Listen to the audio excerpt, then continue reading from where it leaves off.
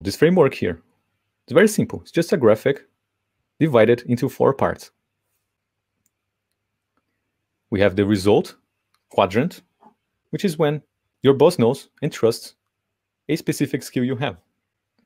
Maybe they can trust here that you can build a simple iOS app on time.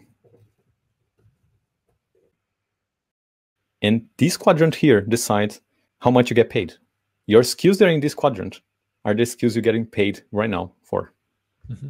Okay, I can build an iOS app on time. Boom, they're paying you for that. Now, the naive quadrant here are the ones where you have some kind of skill that your boss knows you have, but you don't know it.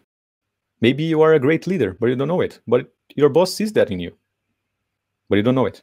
Maybe you are a good speaker compared to others in there, and they know it, and they value for that. And here, in some cases, you are even paid for this skill that you don't know you have. Yeah. Because your boss sees in you, oh, he's a great leader, and they promote you, and you don't even know, like, well, seriously? But most of the time, you're not paid for these skills because you don't know, and there's no way to sell it, right? There's no way for you to capitalize on it or even to improve it, because if you don't know you have it, you don't know it's valuable, you're naive. Maybe here you have like leadership, speaking skills, writing skills, that you are above average, your boss recognizes that in you, but you don't. Now, there's also the facade quadrant. The skills you know you have, but others don't.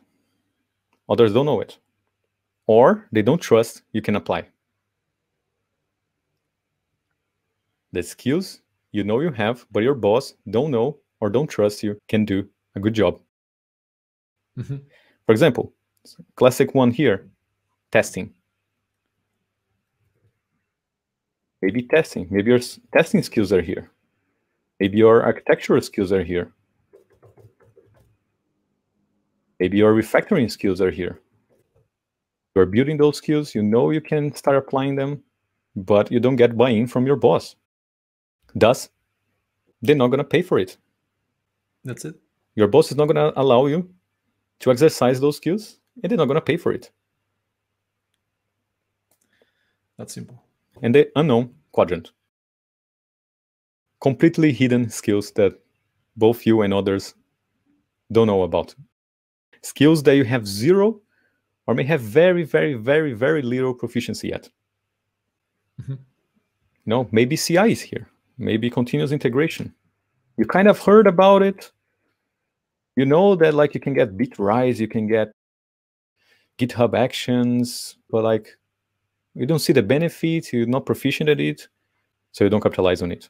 Your boss also don't see the benefit of CI or CD, so you're both in the unknown phase. No one capitalizes on this skill. So the important thing now is that you take this framework here, sit down, and start analyzing all the skills you have, and start thinking about all the skills you can move to the result quadrant, because this is the quadrant that dictates the value you bring in the market, the skills you are valued for and paid for. So bringing skills to this quadrant here will make you more valuable and increase your income, your work fulfillment,